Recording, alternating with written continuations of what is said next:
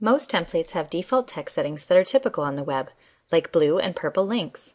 You can change these settings site-wide through your template. To get started, click Design under the Edit Site tab. Then click Edit Current Template and Edit Body. The settings in this area allow you to make changes to the text area of your website.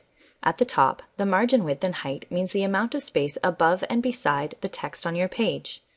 The background image allows you to upload an image to display behind your text. Keep in mind that you want your visitors to be able to read your content easily. A high contrast, like black text on a white background, is easiest on the eyes. Some templates already have a background image uploaded. To clear this image, click Delete. Choosing the colors for your text is easy. Just click the color squares to pick the ones you like.